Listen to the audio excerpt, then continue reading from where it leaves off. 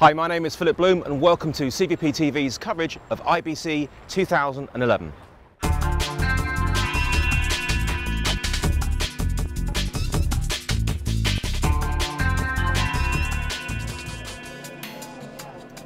This is the Sony F65, which was unveiled at NAB earlier this year.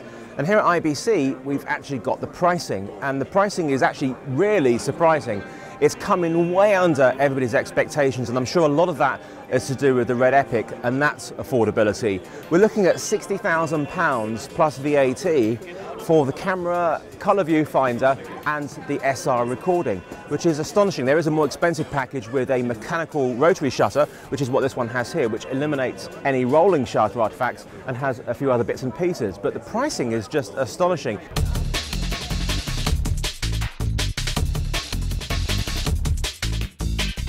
CVP are the first European dealer authorised to sell this camera, and are expecting to get stock in January 2012.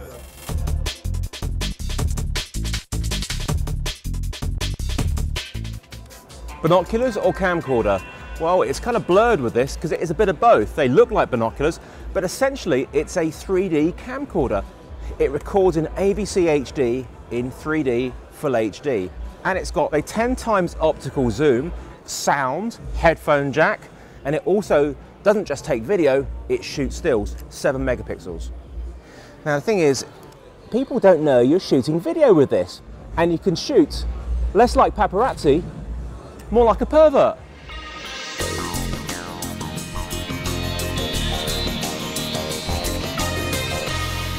Sony brought out a couple of lenses for the F3. There's this one here, which is lens 16 T3 constant aperture.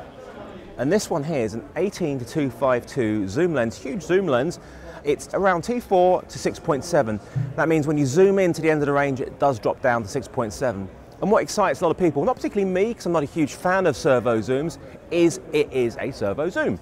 And we have a rocket on top here, which is already with the F3, and it actually does control the zoom. Why would you want a servo zoom? Well, it gives the camera much more of an ENG style operation, and very useful if you're using this sort of camera for live OBs and events.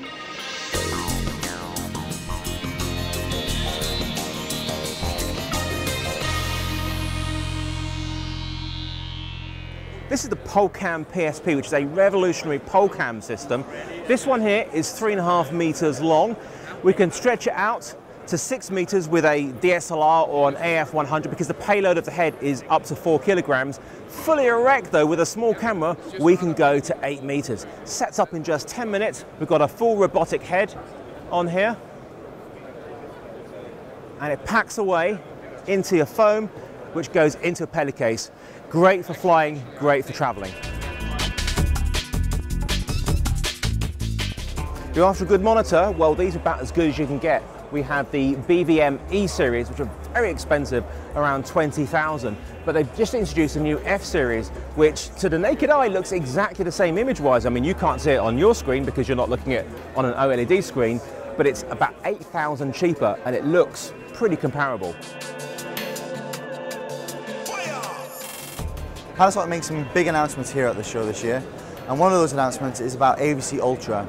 So for those people who are familiar with the P2 system, you know over the last 12 months they're being introduced in the AVC Intra compression system. Well, next year they're going to introduce the AVC Ultra compression system.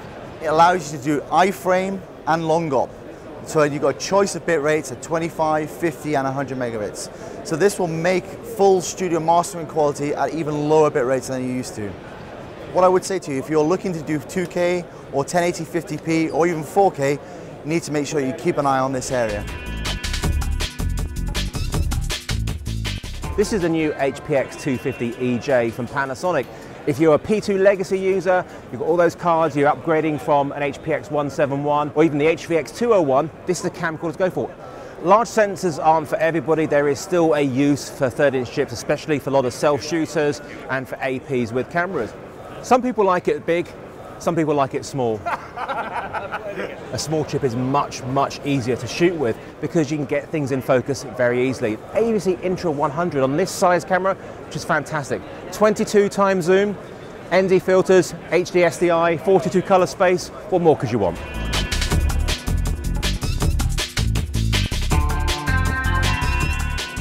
I wasn't expecting this at IBC this year. This is a very interesting camera indeed from JVC. This is not the HM100, this is the HMQ10. It may look the same, but it's not. The key difference is inside this is a 1/2-inch 4K sensor. That's right, a 4K sensor in this tiny package. It records 144 megabits a second on SD cards. It has 4 slots, and it records each corner on each of those cards, and then you have a piece of software that actually joins it together. And it is a working camcorder. This footage behind me is actually shot on it. It is a technology demonstration, but don't be surprised if it actually comes to market next year at a very affordable price. Hot news at the Newtek stand this year is this. This is the TriCaster 450 Extreme. It's basically a 4-channel version of the 850. It also has the 4 channels of ISO recording, simultaneous SD and HD output, as well as real-time HD streaming. You can also use the control surface, the same control surface you have with the 850. This is a very, very, very good product, and you can see now in this 2U form factor, it's ideally suitable for trucks and for small studios.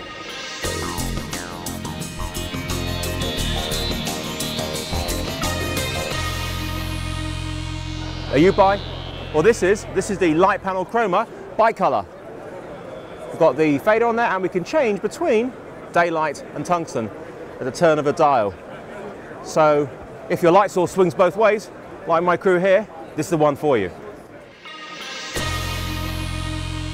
I'm on the Sachtler stand looking at their brand new entry-level fluid head system. It's called the ACE. It's got a payload of 0 to 4 kilograms. It is the cheapest one they do. And you know what? It's actually pretty good. And it's about 550 euros. If you're looking for a tripod, your first fluid head tripod, this is a great one to have a look at. It's got a very nice smooth fluid head with 3 points for the drag control and for the tilt. It can tilt down to 90 degrees and up to about 75. It can take a DSLR, it can take an AF 101. It's a very nice tripod to start off with. It's not obviously as good as the higher end Sachtlers, but of course it's much, much cheaper, and that's the key thing for a lot of people.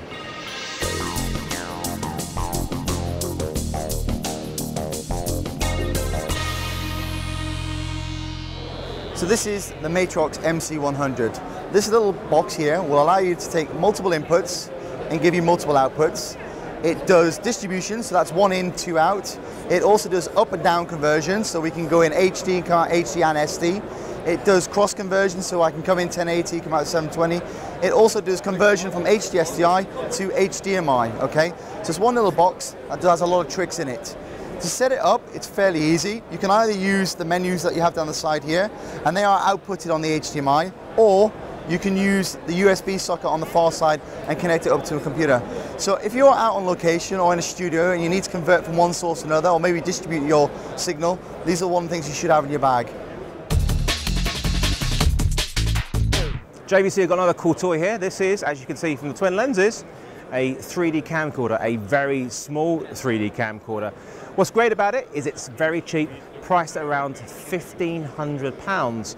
It's got a lenticular screen so you can see the 3D when you're actually shooting it, and it'll make even the most two-dimensional person look 3D. This is more of a traditional camcorder, but still very, very small. It's got a very fast 1.2 lens on it, 5x zoom, also records in 2D, AVC HD if you want to. Very nice, neat 3D solution. Are you a Canon DSLR user with lots of nice Canon lenses, and you've bought yourself an F3 or an FS100 or an AF 101, and you want to use those lenses on the camera? You can't, because you can't control the aperture because of the electronics of the lens. But Mike Tapper from MTF Services, there's Mike. Hours before the show opened, he got his first prototype of the electronic controller for those cameras. And you know what? It works.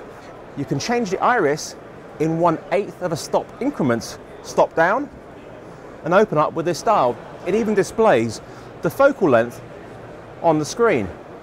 This is a pre-production prototype. It may get smaller, we don't know how much it's going to be yet, but the key thing is it works, and it will work across all different cameras just with a different lens mount. For me, this is very exciting because I've had an AF 101 since the end of last year, and I've got an FS100 and F3, and I have all these great lenses, and they really are great lenses, and I've just been desperate to use them on these cameras. With this, I'm finally going to be able to.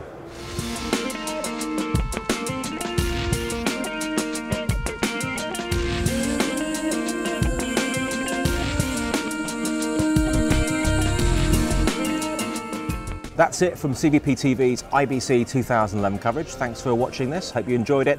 Been lots of really cool toys to have a look at. If you asked me to pick one toy in particular, which was very interesting, probably that JVC 4K camcorder. Interesting little one, that one. Thanks for watching.